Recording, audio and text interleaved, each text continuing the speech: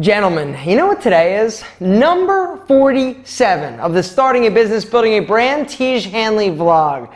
We've been doing this a while, and I actually have absolutely been loving it.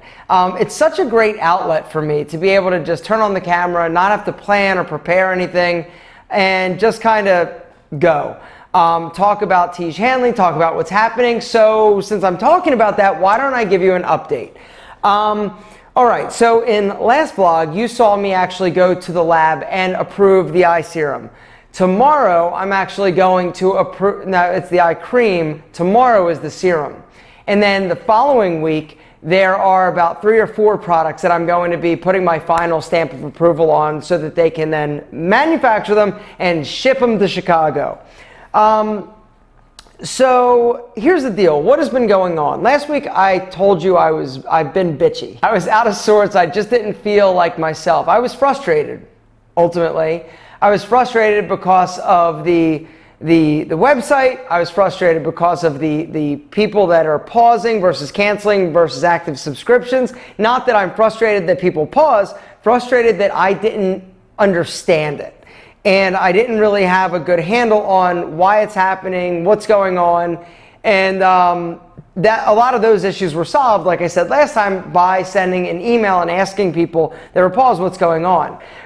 This is a new business, and so getting and gathering as much information as we can from our customers' usage pattern, tendencies, and all that good stuff is something that we need to understand. The reality is that we probably won't know what usage patterns, life cycle, and everything is for about a year. I mean, literally, it's going to take a year's worth of data for us to figure out any type of patterns or seasonal issue. I mean, we need data. And right now, like, we've been launched for, I think it's like 89 days or something crazy like that. And, we're doing great.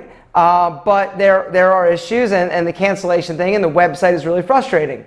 Another comment was, hey, I know you're having web problems, but don't you have a web company? Isn't he who designed it? And the answer is yes. One of the problems is the platform we chose to use. When you're building a website, and especially a website that's going to be selling things, you have to buy a website that is, that has a shopping cart in it. And there are multiple shopping cart type websites. There's Shopify, there's Magento, there's WooCommerce, there are a bunch of them. Anyway, you've got to basically, when you're starting a business, you've got to decide, okay, what is going to work best for me? And so we went with one website, or one platform. And the platform we went with was WooCommerce. Well, WooCommerce is something that works really well and plays really well with WordPress. And since we were sort of using WordPress, and anyway, long story short, WooCommerce is very limited. It's limited in the amount of sort of customers it can handle. It's limited in the functionality. And we are now sort of figuring out that it was probably not the right platform for us to go with. But we didn't know. We didn't have enough information. And we basically were relying on my developer, Corin. Well, Corin has only developed 2 e-commerce websites, and guess who they were for? This guy. And we designed one of them on a platform called Magento, which is this monstrous, totally overkill platform that somebody told me, oh, you should use Magento. Get a second opinion. That's the first takeaway for this series, or today's video. And that was too big, too complex. We didn't need it. We don't have all sorts of different, sizes, and I mean, Magento is a monster. It's what sites like Zappos use. So just to give you an idea of its potential and capability. The other website that I use is Pete and Pedro that I sell things on, and that is we use WooCommerce, and it works for Pete and Pedro really well. But Pete and Pedro is not a super heavy subscription-based website like Tiege Hanley, which is all we pretty much do. And so he did some searching, he did some looking around, and ultimately ended up deciding on utilizing WooCommerce, which, that's what he was familiar with. And so this is also sort of wherein the issue lies. And so we built something on a platform that isn't necessarily built or designed to handle the volume of subscriptions that we have, and it's not going to allow us to scale, you know, from here to here to here to here, hopefully. And so we're sort of in the process now of getting quotes. The reality is that we probably need to do something custom, but like we talked about in other vlogs, anytime you go custom, it's exponentially more expensive. You can pretty much get a website that can handle commerce fairly inexpensive and be up and running in like a day. All you got to do is go and buy a theme that's already built, and they've got different if you go to, I think it's Theme Forest, there's a zillion. You pick the platform and you can go in and check it out and then customize from there. And so we probably should have went custom, but you don't know until you sort of get out there, people start using it, and you know, there's a saying, you don't know what you don't know, and we didn't know what we didn't know. Sorry. God, I'm like Yoda some days. Anyway, so website, we're actually bidding out and sort of putting our feelers out there for people that are familiar or capable of building custom subscription type sites, people that have done it before for big companies. And the issue is going to be money. It's going to be very expensive for us, for a small startup like ourselves.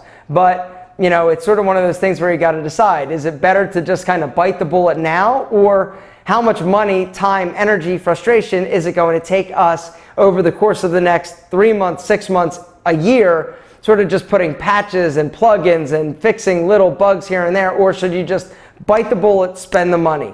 Ultimately, you've got to decide, and that's something that we're deciding. A place that we're deciding and starting to discuss it is actually happening in, how do you like that map of the US? Connecticut. Shit. Right there. Right outside New York City is Connecticut. You know who's there? Rob and our chemist. I am down here in Georgia. Kelly is over here at Tiege Hanley headquarters in Chicago. What is happening this week? Actually, next week. Everybody is getting together in Connecticut to have a meeting with the chemist and with Rob. So Kelly is flying. I was supposed to fly, but have decided I'm not going to go. I can't go. And this is something that, first off, I'm not a huge traveler. I don't love to travel, but it's a business meeting that I am actually not going to be able to make because of my prior obligations here in Atlanta. And I am upset about it, but at the same time, I've got to be realistic. What we're going to end up doing is they're going to be having a meeting. It's going to be a quick trip, but we've got to discuss some things. And it's been a while since everybody's gotten together, including the chemist, and he is an integral part of this conversation because we're sort of talking about some other products, some modifications, and we're doing some really cool stuff. And so it has to be with him. And since him and Rob are up there, Kelly's going there, and they're actually going to Skype me in. I'm going to stay here in Atlanta. Because with me, and the other lesson of the day, is my business, Alpha M, takes a lot of time. It takes a lot of work. And for me, even though that meeting would be short, I would fly up on a Wednesday. We'd have dinner Thursday morning through Thursday afternoon. We'd meet, fly home Thursday night. I would lose 2 days of production schedule. The way that I work is I produce a video every single day, Monday through Friday. Some videos go up on YouTube, some videos are just for my website, but regardless, I am a content making machine, not to mention this vlog. And for me to take a day off, that forces me to have to fit that content creation in some other place. And with the holidays coming up, I have been just slammed with promotional videos and brand integrations. I have multiple businesses. And so I've got Pete and Pedro here in Atlanta, I've got Alpha M, I've got I'm Alpha M, I've got Menfluential Media, and I've got Tiege Hanley. And the idea of me taking off 2 days to go and do Tiege Hanley right now in the sort of throes of just the busiest I've ever been in a really long time just isn't, it just isn't in the cards. And so I was going to do it, but I actually got a call from Kelly actually right before I filmed this vlog saying, Aaron, Rob and I have talked, and we can just Skype you in. There's no need for you. You're so busy. And this was something where it just really made me just thankful to have good supportive partners. And it's another reason why, you know, the people that you get in business with, they've got to have your best interest. And this just showed me that they have my back, like they get it. And even though everybody is full steam ahead, 100% on board with Tiege Hanley, they understand that, okay, you've got other obligations. And in order for us to be successful as Tiege Hanley, we need you to be successful doing these other things. And so, but I know that's not their motivator, and that's pretty awesome. Another cool thing that I sort of figured out, and one of the good things for them having me as a partner, is the other day I was in there and we were packaging up a ton of Pete and Pedro, and I put a little card in each Pete and Pedro box, basically saying thank you for your order. If you're interested in saving a little bit of money, sign up for the Bueno Hair Club. It's a subscription. You're gonna blah blah blah. And all of a sudden, I was looking at all these boxes that I'm sending out, right? Because I'm sending out for Pete and Pedro around 100 orders, sometimes more a day. That is a lot of people that already love my hair product. Why not promote Tiege Hanley to them? And so what we're actually going to do is we actually designed a coupon that's going to also be put inside of the Pete and Pedro boxes and shipments so that when people get it, they can see it and we can promote to them. And so it's really cool. And it was sort of like this aha moment. And I mean, I'm really excited to try it. The other thing it allows us to do is A/B test. You hear a lot about A/B testing, testing different offers, testing different incentives, you know, testing different taglines, basically presenting two different opportunities to different people and seeing which one is best. And so we actually are going to test two different offers in the Pete and Pedro sort of box. And we're going to see which one works better. We're going to see which one, you know. And so it's really cool that we have this captive audience that we're going to be able to test. And so I'm really excited about that. It's cool, and they should be here next week. And I will definitely let you guys know sort of how it shakes out, how it turns out. But before I wrap this up, I just want to thank all of you for the comments in the last vlog where I was talking about cancellation. A lot of you actually told me sort of what was going on, and you know, it all sort of reinforced what we knew from the questionnaire, but I love hearing your feedback. Like I say this in every vlog, but I can't tell you how much it means to me personally that you are as invested and you're along for this journey.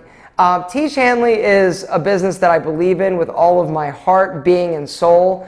And we're doing something truly, in my opinion, amazing and remarkable. We do realize that a lot of our audience is young, not typical skincare users, which is awesome because it's introducing skincare to a younger population. If I would have known back in the day when I was 16, 17, 18 about moisturization and how much I would actually benefit from it years in the future, I would have started back then. And so one thing that we're able to do, and because of the YouTube channel, we're able to sort of modify people's behavior a little bit for the better. Not just because they're buying boxes from Tiege Hanley, but this is something that's going to pay off in the long run in terms of confidence, feeling good, looking good years down the road. But having a younger demographic does sort of, you know, knowing that our audience, a lot of them are young, as opposed to the standard I guess demographic of men that would actually use skincare like guys in their late 30s up to 40s, 50s. That's kind of the standard and the norm for people that are using skincare right now. The fact that we're able to sort of shift it and skew it a little bit younger, I think is amazing. And I'm really excited about it, but that does change buying habits because people, younger dudes like you that are watching these vlogs are much more price sensitive. $25, $35, $45 is a lot more to you than somebody who has an established career and a bit more buying power and expendable income. The fact that you would try it, I can't tell you how much that means to me. The fact that you like it, I can't tell you how much that means to everybody. And so I don't know why I was going off on that tangent, but your audience and the age, the demographic will sort of shape and shift your business a bit. And so we're having to shape and shift on things that we didn't know that we were going to, if that makes sense. But all things considered, things are rocking, things are rolling. We are doing great, and we're really excited. Our new shipment should be making it to Tiege Hanley warehouse right as products run out. Awesome. Seriously. That is a big relief. But just wanted to say thank you so much for all of your support, for subscribing to this YouTube channel, for following along in the vlog. If you have any questions, please down in the comments. It could be business related, Tiege Hanley related, Alpha M related. Let me know. And I'll do my best next week to answer some questions and to give you a little bit more insight. And hopefully, cross your fingers, we might actually get to go to the lab again and see them actually mixing some of the products. But I don't know if that's going to happen. That's what Peter told me, but he's not returning my emails. Them's the breaks. Gentlemen, thanks for watching.